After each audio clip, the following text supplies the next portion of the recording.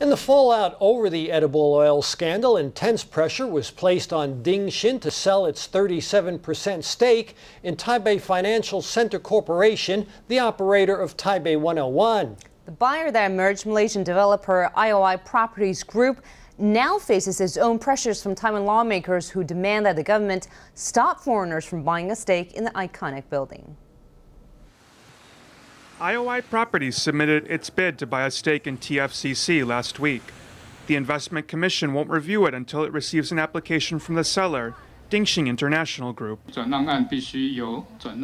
When the selling party intends to sell its investment, the buyer and seller should jointly apply to the Investment Commission. In this case, only the buyer has applied. Since the seller has not yet applied, at present, we cannot review this case. A reservation toward IOI Properties is that it is unclear where funding will come from. This is a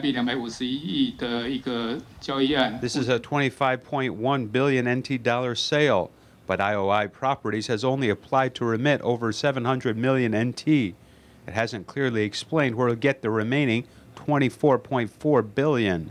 IOI Properties intends to borrow a portion of the funding from Taiwanese banks. 4 KMT lawmakers issued a statement urging local banks to deny any loans.